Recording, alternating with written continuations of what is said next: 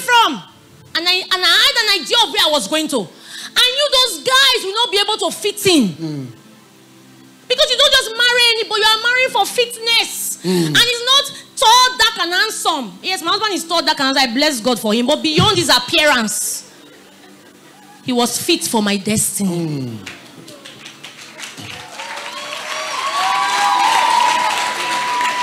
I feel like kissing her.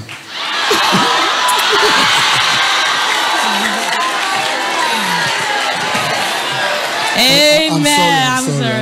I'm sorry. Singly. I'm sorry. This is the house of God. I'm sorry. Amen. I'm sorry. Amen. I can't own it. And you can't just say and don't do. Amen. Praise God. So don't just marry appearance, marry spec. I'm serious. It's important. But what is most important is where you are going to. True. It's very deep. Before I formed you as a fetus in your mother's womb, I knew you. That's before your parents even jam to give birth to you. He already knew you. And he predestined. How can a God have a conference meeting to create you? Yeah. And then you live your life anyhow. Many people have casualized their lifestyle and have ended up becoming casualties in marriage. Many times when we counsel married people, we ask questions, we realize that there is a root to this issue. They knew. There is always a root.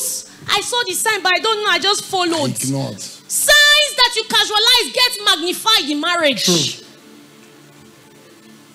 So many times, you do not know, you have no idea of your capacity. You don't have any idea of how much God values you. Have you ever sat down to think you are complete in Him? God. Have you sat down to think He formed you in His own image and likeness?